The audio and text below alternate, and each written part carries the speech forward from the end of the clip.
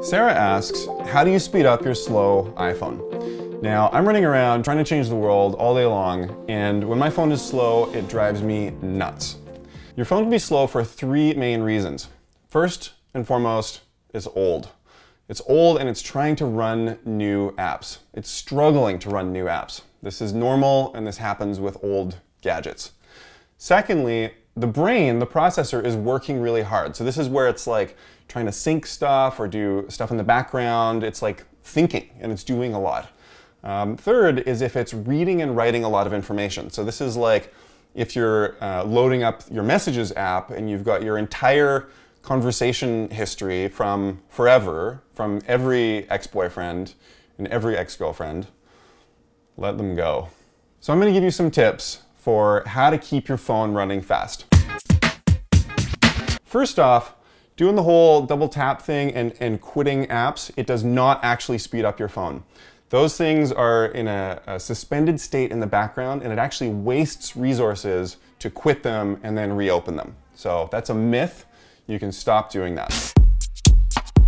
And restarting it is great. I usually do it every 2 or 3 days. It's like a beauty rest for your iPhone. It wakes up refreshed and feeling better. Also, you want to delete any apps that you don't use to keep it running lean and mean.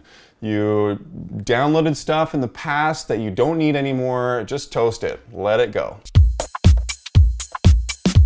You also want to keep some free space available. So this is like, delete any videos or apps that you don't need, free up some more space there. The more free space that your phone has, the more room it has to breathe and to read and write information, which is critical. You also want to get rid of anything that's syncing unnecessarily in the background. So this is like extra email accounts or extra calendar or contact accounts. Just turn all of that stuff off so that really it's doing as little as possible in the background.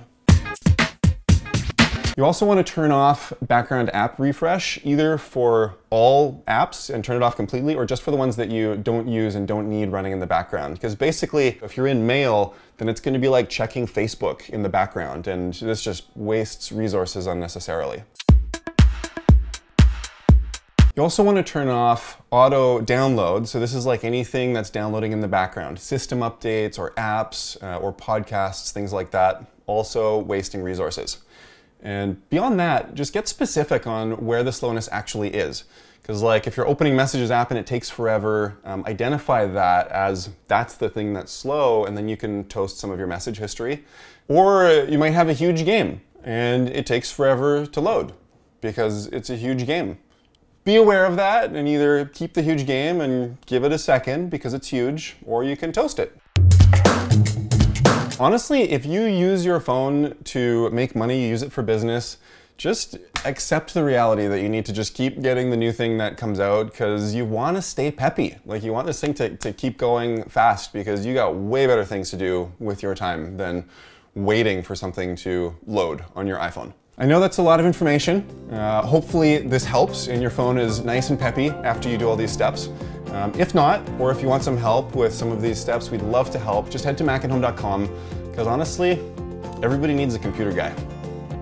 If you dug that and you want more, head to macandhome.com/killer-tips to grab your free ebook, The Top 10 Killer Tips to Speed Up Your Mac Without Spending a Dime. It's in human language with no acronyms. Yes, it's a lot of data. Andre, good luck cutting this one together.